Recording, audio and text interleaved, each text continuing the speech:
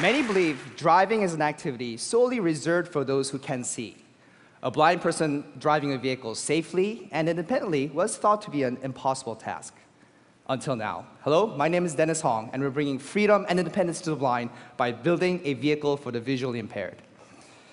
So before I talk about this car for the blind, let me briefly tell you about another project I worked on called the Darpa Urban Challenge. Now, this was about building a robotic car that can drive itself. You press start, nobody touches anything, and can reach its destination fully autonomously. So in 2007, our team won $500,000 by placing third place in this competition. So about that time, the National Federation of the Blind, or NFB, challenged the research community about who can develop a car that's a blind person drive safely and independently. We decided to give it a try because we thought, hey, how hard could it be? We just have already an autonomous vehicle, we just put a blind person in it, and we're done, right? We could have been more wrong. What NFB wanted was not a vehicle that can drive a blind person around, but a vehicle where a blind person can make active decisions and drive. So we had to throw everything out the window and start from scratch. So to test this crazy idea, we developed a small dune buggy prototype vehicle to test the feasibility.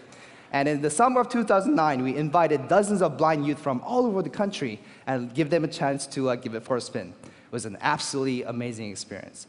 But the problem of this car was it was designed to only be driven in a very controlled environment, in a flat, closed-up parking lot, even the lanes defined by red traffic cones. So with this success, we decided to take the next big step, to develop a real car that can be driven on the real roads. So how does it work? Well, it's a rather complex system, but let me try to explain it, make it simplified. So we have three steps. We have perception, computation, and non-visual interfaces. Now, obviously, the driver cannot see, so the system needs to perceive the environment and gather information for the driver. For that, we use an inertial measurement unit, so it measures acceleration, angular acceleration, like a human ear, inner ear. We fuse that information with a GPS unit to get an estimate of the location of the car.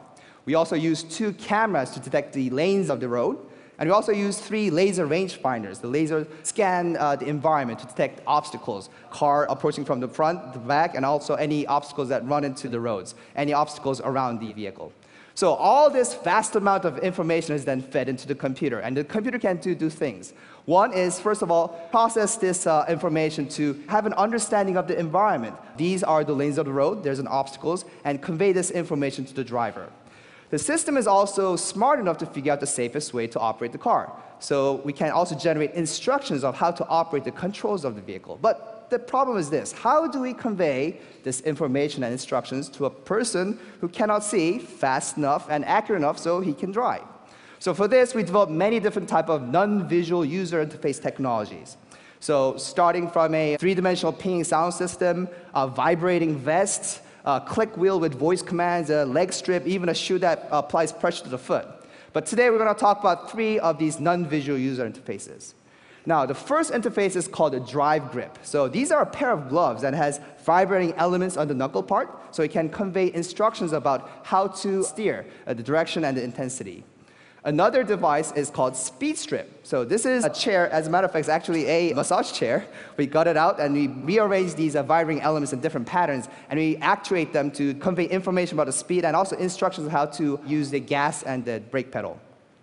So over here you can see how the computer understands the environment, and because you cannot see the vibration, we actually put red LEDs on the drive grip so you can actually see what's happening. This is the sensory data, and that data is transferred to the devices through the computer. So these 2 devices, drive grip and speed strip, are very effective, but the problem is these are instructional cue devices. So this is not really freedom, right? The computer tells you how to drive, turn left, turn right, speed up, stop. We call this the backseat driver problem, right? So we're moving away from these instructional cue devices, and we're now focusing more on the informational devices. A good example for this informational non-visual user interface is called AirPix. So think of it as a monitor for the blind. So it's a small tablet, has many holes in it, and compressed air comes out. So it can actually draw images. So even though you're blind, you put your hand over it, you can see the lanes of the road and obstacles. It actually can also change the frequency of the air coming out and possibly the temperature. So it's actually a multi-dimensional user interface. So here you can see the left camera and the right camera from the vehicle and how the computer interprets that and sends that information to the AirPix. For this, we're showing a simulator, a blind person driving using the AirPix. This simulator was also very useful for training the blind drivers and also quickly testing different type of ideas for different type of non-visual user interfaces. So basically, that's how it works.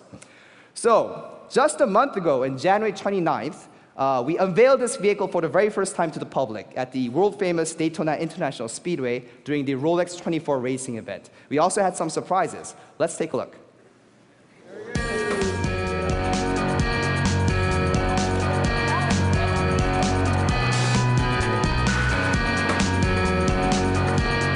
It is an historic day, Jim and Larry. He's coming up to the grandstand, fellow Federationists.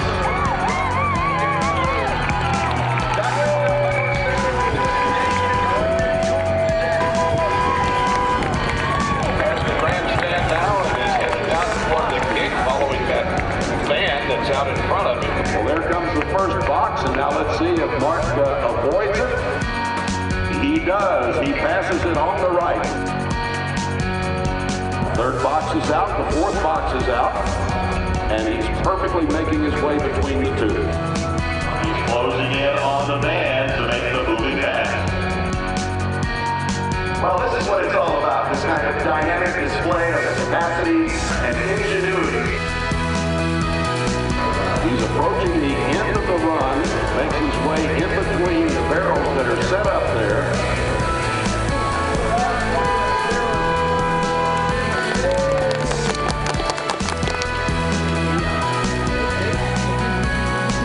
I'm so happy. I'm so glad. Mark's gonna give me a ride back to the hotel, right? Yeah.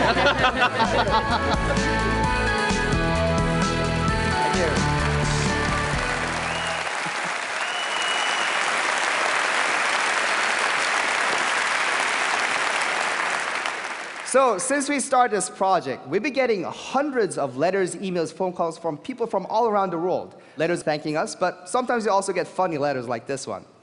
Now I understand that where there's Braille on a drive of ATM machine, right? But sometimes I also do get, I wouldn't call it hate mail, but letters of really strong concerns. Dr. Hong, are you insane? Trying to put blind people on the road? You must be out of your mind. But this vehicle is a prototype vehicle, and it's not going to be on the road until it's proven safe as, or safer than today's vehicle, and I truly believe this can be happen. But still, would the society, would they accept such a radical idea? How are we going to handle insurance? How are we going to issue a driver license? There's many of these kind of different hurdles besides technological challenges that we need to address before this becomes a reality. Of course, the main goal of this project is to develop a car for the blind, but potentially more important than this is the tremendous value of the spin-off technology that can come from this project. The sensors that we use can see through the dark, the fog, and rain, and together with these new type of interfaces, we can use these technologies and apply to safer cars for sighted people. Or for the blind, everyday home appliances in the educational setting, in the office setting. Just imagine, in a classroom, a teacher writes on the blackboard and a blind student can see what's written and read using these non-visual interfaces. This is priceless. So today, the things I've shown you today is just the beginning. Thank you very much.